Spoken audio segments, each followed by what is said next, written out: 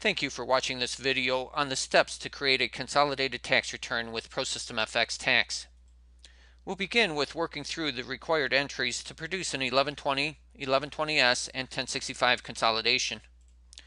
We'll conclude with taking a look at the ease of navigation from separate returns and batch calculating all returns in the consolidation.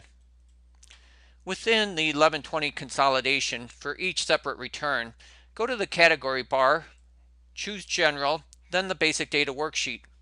In the General section, move down to the code for consolidated return and enter in the code for the parent, each of the subs, and for the consolidation. Also, be sure to check the box that the return may be included in a consolidated return. These entries are not applicable for S Corp and partnership consolidations.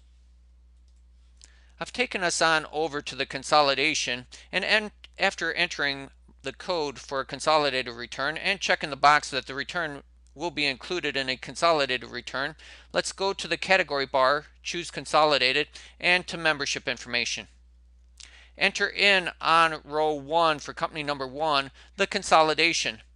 Do not enter in an EIN nor enter in a client ID for the consolidation. In the case of an 1120 consolidation, on row 2, company number 2, this must be the parent.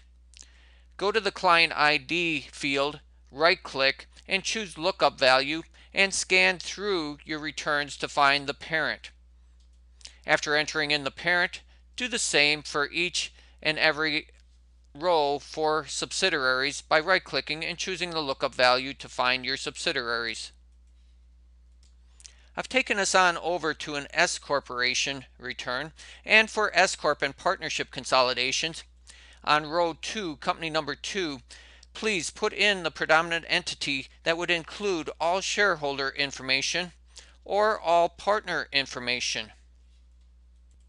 For the consolidation to pull the shareholder or partner information into the consolidation, check the box for that row 2, company number 2, check the common parent box for the partner or shareholder information to pull into the consolidation.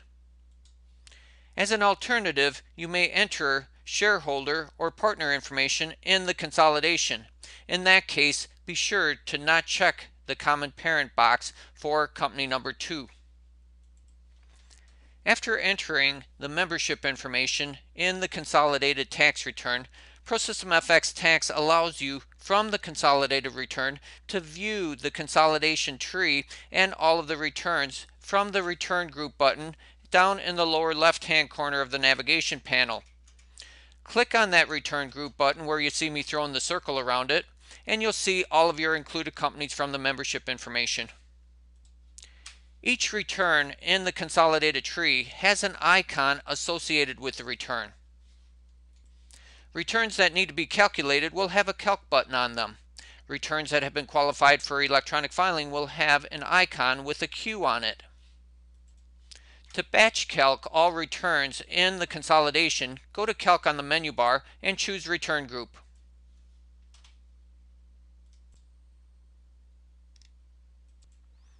Thank you for watching this video.